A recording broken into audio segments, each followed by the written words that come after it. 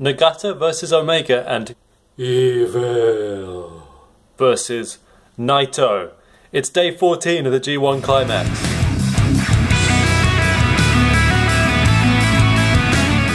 How is it going, everyone? We've got more B-block action on the 14th night of the G1 Climax. Today's show is from Act City in Hamamatsu.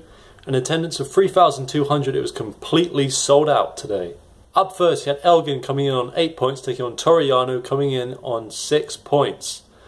Toru won with the Akakiri, a head and leg hook inside cradle. It was a pretty short match, but they actually wrestled for about 4 minutes. He goes to 8 points. Next up, Shibata coming in on 6 points, taking on Yoshihashi also on 6. I said this might be a sleeper hit in yesterday's review. This was a clash of the taped up shoulders. They both got nagging injuries. Yoshihashi missed his first swanton but hit the second, but it wasn't enough. Shibata hit the sleeper and PK combo to get the win, go to 8 points. 3 1/4 stars, really solid match. Nakajima faced Honma, both on 6 points each. Their styles meshed really well actually, I thought. I could get emotionally involved in a lot of the exchanges. At one point they were going chop for kick. Probably sound like a broken tape at this point, but Honma missed his diving Kakeshi after the Kakeshi Otoshi. But it was a PK and vertical spike from Nakajima that put Honma away for good. Nakajima now goes to 8 points in a 3 1/2 star match. After this match, I think it's fair to say the Noah wrestlers have been booked pretty strongly in the tournament so far. In the co-main, you have Omega coming in on 6, taking on Nagata also on 6.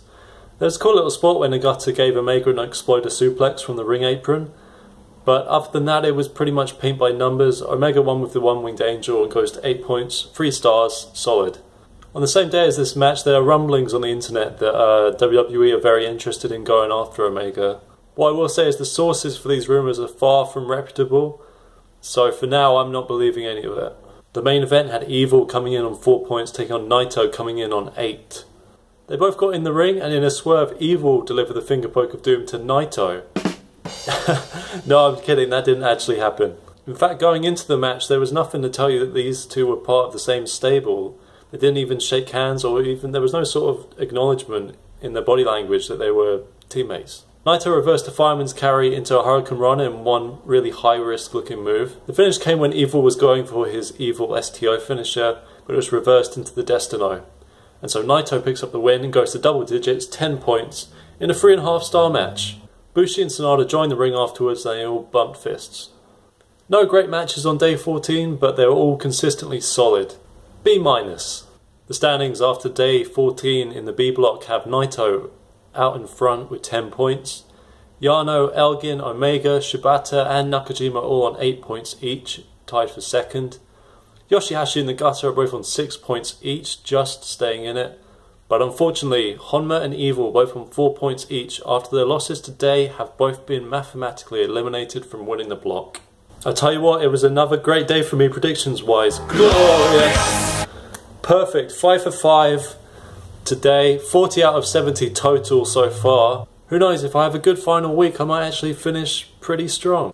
On day 15, nothing immediately jumps out, but I will say I'm looking forward to Ishii versus Sonata. Simply, I think based off of how Ishii's performed so far, any match with him in could be a 4-star match. In terms of winners and losers, keep an eye out. If Okada wins against Bad Luck Fale on day 15, the loser of the Goto versus Makabe match is going to be out. This has been Matt. Thanks for watching. Please subscribe. We've just got one more week left. Day 15 is where we really start that home stretch. I'll see you next time.